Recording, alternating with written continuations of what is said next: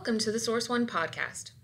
Consider us your source for all things procurement, supply management, and strategic sourcing.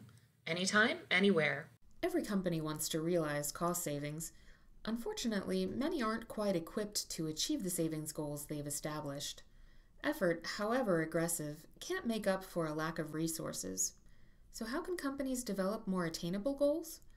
First, they need to assess their procurement operations thoroughly and without bias.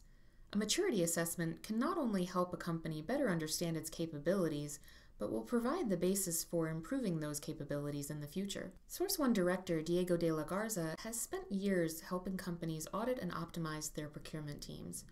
Today, he joins the Source One podcast to describe the importance of taking an objective look at procurement's people and processes.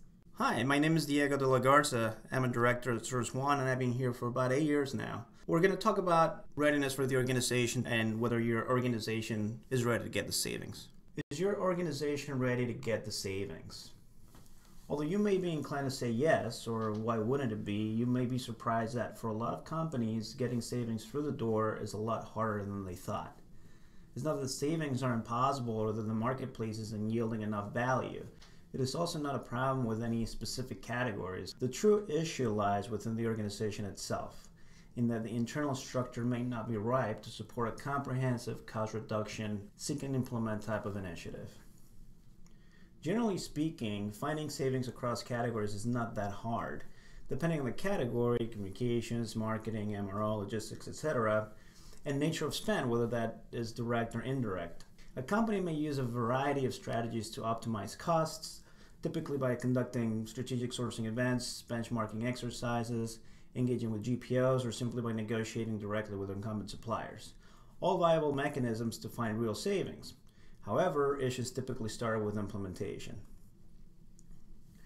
Conducting an isolated event, whether that is full sourcing or 3 bits and a buy, will likely not uncover the deep issues or limitations of the organization, as one single event may be accommodated with limited frustration by the different departments that would support it, such as legal. It's an entity that would be involved if a contract must be executed, so one more contract may not impact their pipeline too drastically.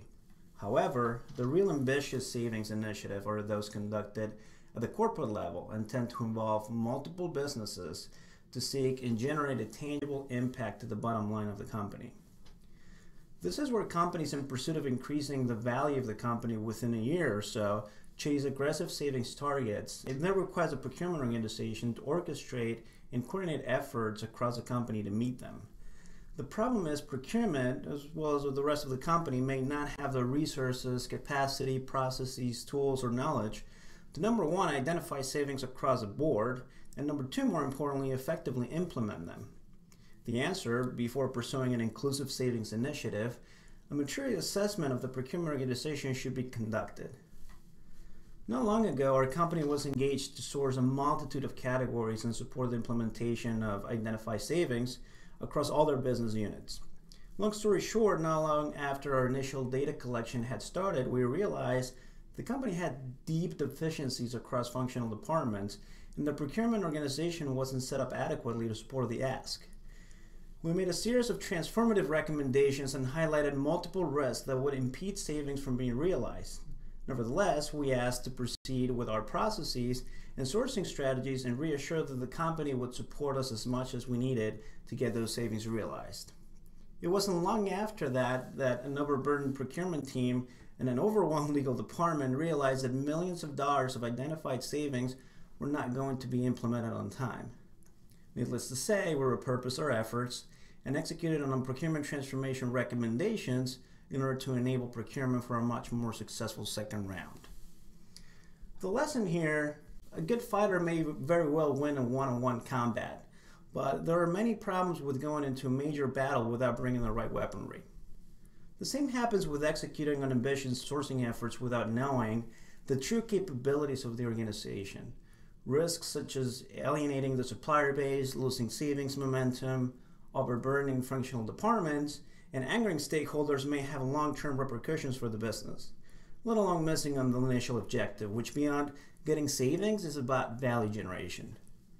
Next time your company decides to embark on an ambitious cost reduction adventure, think about whether the organization is actually trained and ready to sail those waters. You've been listening to the Source One podcast.